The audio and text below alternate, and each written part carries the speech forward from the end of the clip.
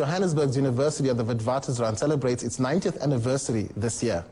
Wits University is intimately connected to the city's mining legacy. The university's roots are firmly embedded with that industry, having developed from the South African School of Mines. In 1922, it was formally established as the first university in the city of Johannesburg. Today, Wits University has an international reputation for academic excellence and is one of South Africa's top institutions of higher learning. We attended the celebration and filed this report. The University of the Witwatersrand, or Wits, is quite easily one of the most recognized institutions of higher learning in South Africa. It's also highly regarded as a leading international university. The university reached another important milestone when it celebrated 90 years in existence. It's a wonderful milestone for Wits to have achieved. It is actually a beginning of a very long history of this university. If one looks at history of universities worldwide, they survive everything that goes on in the world, good and bad, and universities keep on going. So I'm sure Wits will keep on going for a long time to come. Today's event basically, marks an achievement for what the university has done through the years. Founded in 1922, this school has roots that go back to the South African School of Mines, established in Kimberley in 1896. It was only befitting that the celebrations be held at the newly renovated Chamber of Mines building.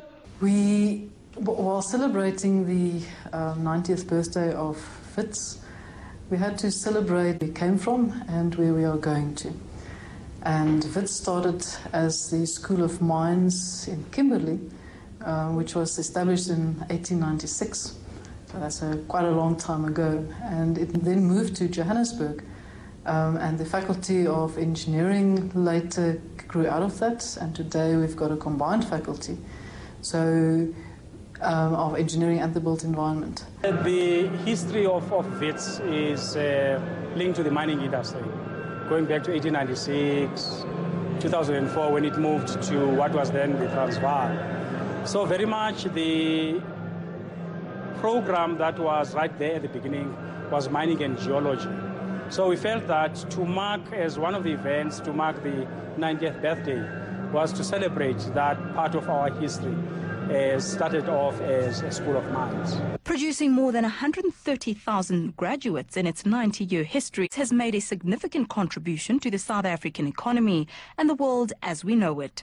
Students were extremely proud to be part of the many that came before in this big leap. A lot has been developed, just through this building alone in terms of actually, the technology that's actually come into play when it comes to actually extracting raw materials and so forth. So I think it's ideal for it to actually be in this specific location. To commemorate this event, a dark bronze sculpture of a dramatic silhouette was presented at the entrance of the Chamber of Mines. Named the Unknown Miner, the sculpture was donated by Louis Wald, the son of the late sculptor Herman Wald. The notion of the unknown miner, for me, makes a connection between this university, the mining industry, and the ordinary workers who in fact were responsible for bringing out that gold and the resources.